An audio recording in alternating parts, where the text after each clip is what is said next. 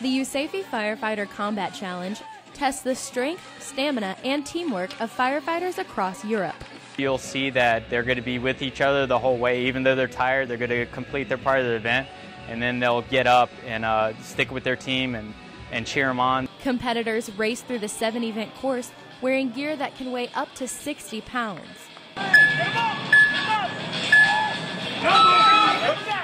Every one of the legs of the events simulates a type of job we'll do as a firefighter, going upstairs, bringing equipment with you, hauling stuff up the side of a building.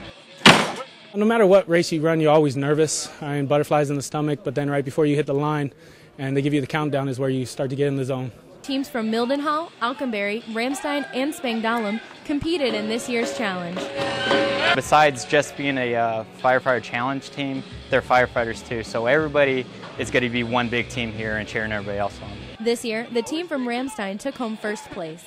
Airman First Class Whitney Stunkel, Ramstein Air Base, Germany.